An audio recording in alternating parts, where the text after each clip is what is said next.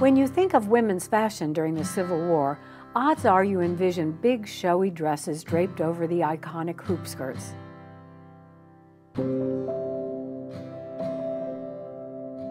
It took at least 5 yards of fabric to make one dress, and wealthy women, like most of the Nancy Harts, could easily change 3 times a day. They wore a morning dress, a walking dress, an evening dress, a Sunday dress, and as the war progressed, a dress to mourn their loved ones.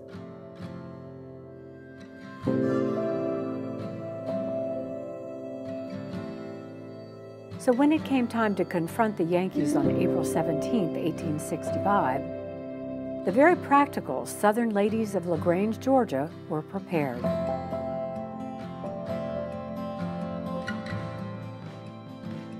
The day that they marched, not sure whether they could save their homes, they put on every dress that they could out of their wardrobes.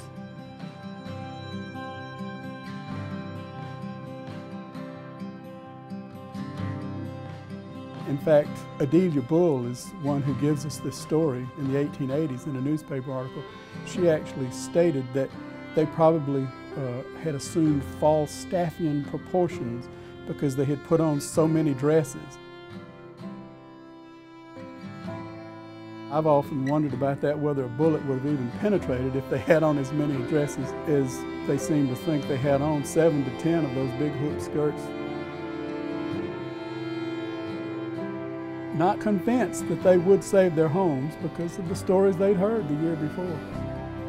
They put on every dress they could just so they'd still have something to wear, even if they were burned out of house and home.